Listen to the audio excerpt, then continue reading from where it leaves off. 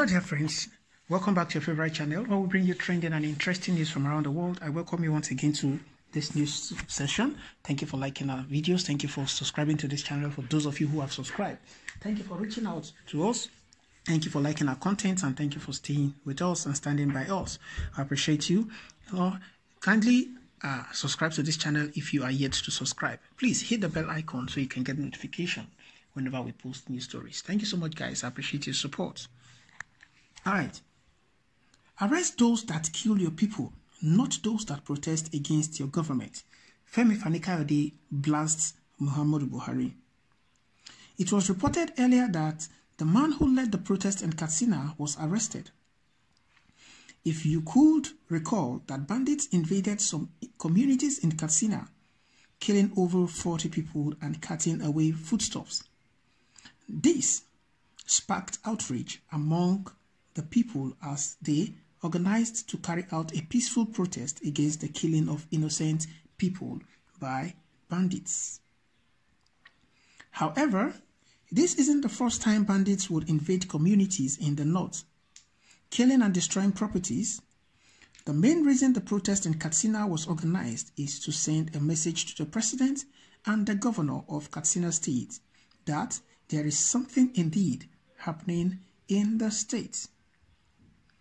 Meanwhile, it was reported that the organizer of the protest was requested for by the police and he was allegedly transferred to Abuja, where he was placed under arrest for conducting the protest during these times.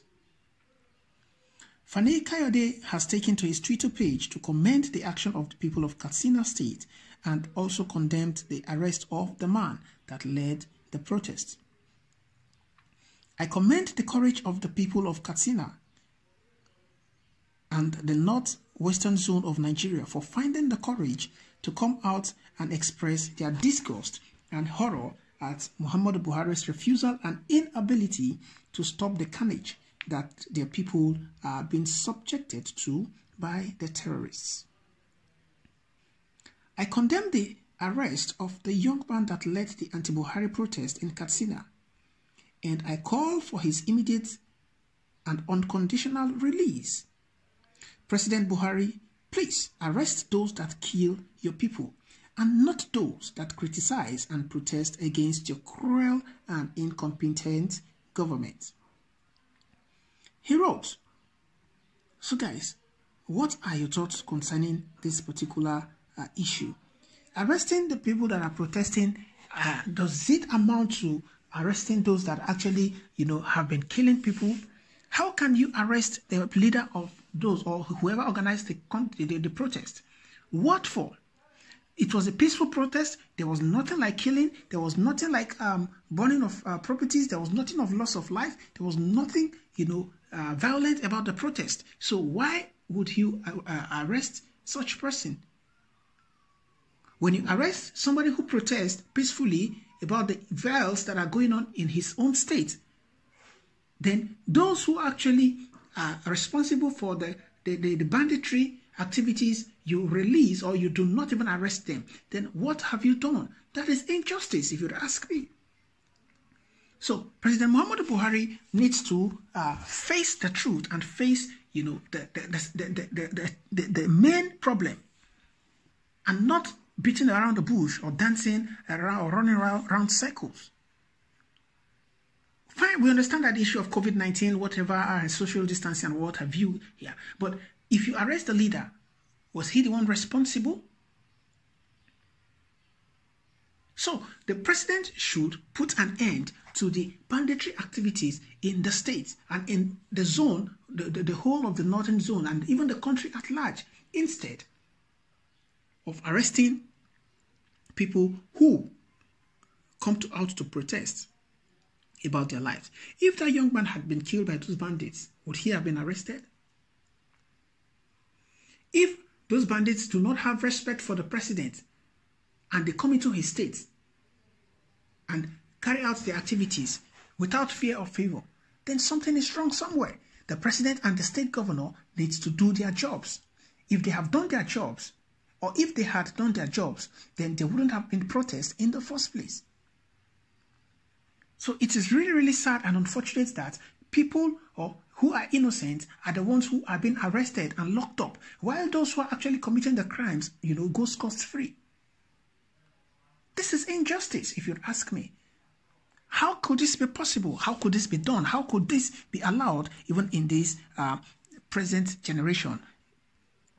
It is really, really sad and unfortunate, if you'd ask me. Well, let's take a few reactions and let's hear what people are saying. Ifeanyi Oil says, have not seen anything yet. Yet they voted for death, and death shall be their portion. APC change, say Baba, and their next level. Well, the fact that, they voted for the president does not mean that they should experience this level of cruelty and insecurity that they are experiencing. For example, put yourself in their shoes. What if you live there? So let's be human and let's, be reasonable in our reactions and in our thoughts. The orator says, justice delayed is justice denied. Well, it is unfortunate to arrest somebody who is protesting on things that the government are supposed to look into and find a lasting solution to. Killers who are supposed to be arrested are not. So, how does this actually make sense? Kalu Njole Emole says, Buhari, I hope the Katsina state protest is organized by Nnamdi Kanu and IPOB. David Christian says, Nigeria is indivisible. Let's move Nigeria forward. No one has the monopoly to disintegrate Nigeria in. Is it the way? Shame to those that are still believing that this country will be good one day. The truth of the matter is that we cannot give up on the country that we have. Nobody gives up on his own. Let's be very, very sincere with ourselves. Let's be truthful. Nobody gives up on his own. No matter how worse things are today, you just need to be hopeful that someday something will be better. The right actions may not be taken or might not be the ones that are taken right now. But sooner or later, however, there will be the right step would be taken soonest or someday. So we cannot give up on this country as far as we do not have another country that we call our own just yet. Buhari preaches one indivisible Nigeria, but all his policies, actions that only lead to a Nigeria that is broken into pieces. It is quite sad and unfortunate, if you'd ask me. Holy Ghost fire. Under APC government administration led by Mr. Buhari, abnormalities is what is normal in their own sight. There's God and no peace for the wicked anywhere under the sun. We all prayed that God should please send Nigerians a helper and not a leper. All right, guys. Another person says, this is the gospel truth, but to come to cross-check the fact, is it not the same pattern all the while? Herdsmen who kill innocent people in Kaduna, Plateau, Benue, Taraba, etc. Communities are left alone, while remnants in the communities are pursued, arrested, and detained. Evil spares no one permanently. All Nigerians must learn to speak and act against evil, no matter where it is coming from. Arrest those that kill people and not agitators to stop the killing. Samson Ifechukwu says, the killers are protected and are free, while protesters are against the law and mostly are the ones being arrested for trying to divide the country. God have mercy on these country leaders. According to you, well, because they are the killers, not the bandits. If not, will they have arrested him? Or should I say that they are afraid for the world not to see their failure as the government? Well, if you ask me, the world is seeing everything.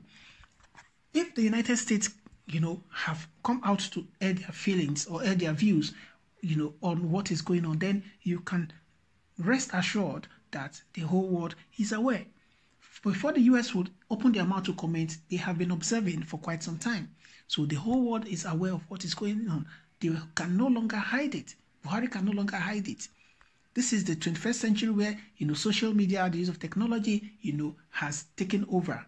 You cannot hide any evil except it does not see the light of social media. or technology. It is sad, guys. Well, drop by the comment section. Let's know what your thoughts are. Don't forget to subscribe to this channel. Please hit the bell icon so you can get notification whenever we post new stories. Thank you so much, guys. I appreciate your support, and I'll see you on the other news. Thank you and bye for now.